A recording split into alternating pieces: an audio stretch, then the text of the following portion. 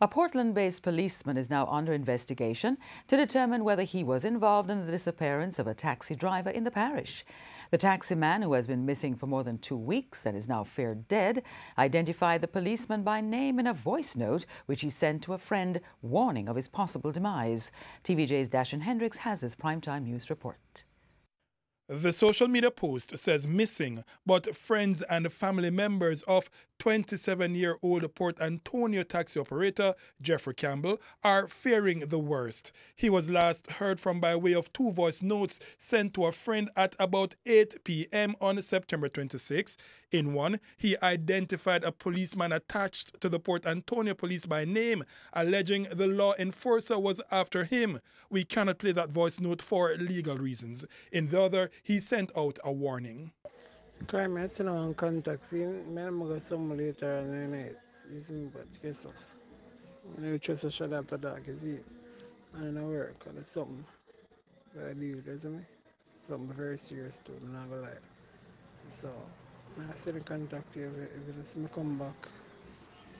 If you hear about me, you know, what I'm going to something, yes?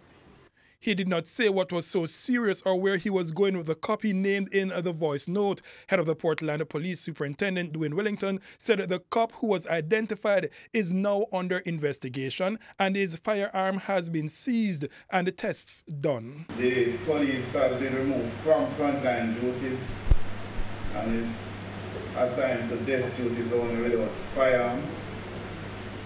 For transparency, that matter has been referred to the Major Investigation Task Force, Major Investigation Division rather, who are carrying out investigation into same.